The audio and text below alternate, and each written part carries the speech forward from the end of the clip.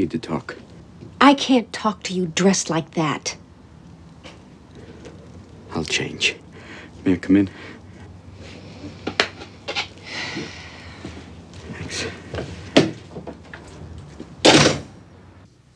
Listen, I'm sorry, but you gotta understand something, okay? Listen to me, please. You sat there while I served you tea. Yeah. You encouraged me to talk openly about our marriage. You took money to sneak around this house uninvited. The money always came back, didn't it? It was a job that needed to be done because you sure as hell didn't do it very well. And I did it great. And you told me 100 times as Mrs. Doubtfire I was wonderful. And I would have done it as myself for nothing, but you wouldn't let me do it. There are no excuses. I cannot forgive you ever. I did it because I just wanted to be with the kids. You lied to the kids. I never lied to the kids, okay?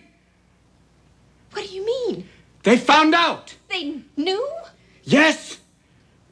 How dare you? Oh, don't. How dare you encourage them to deceive me? Don't you get it? You're the reason for the whole deceit. Because you're trying to throw away years of being together. You're just trying to erase it like it doesn't exist. You're trying to destroy the fact that we're a family. This family doesn't work. Oh, it works if you let it work. It's more harmful for them to be in this family than it is for them to be in a divorce family. That they can adjust to. No, they can't adjust to that.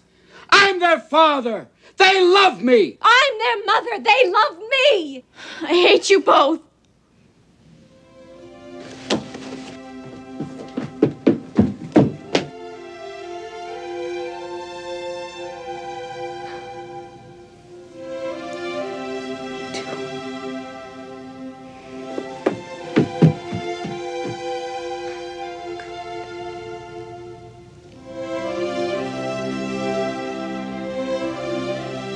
Please leave, Daniel. Please, please.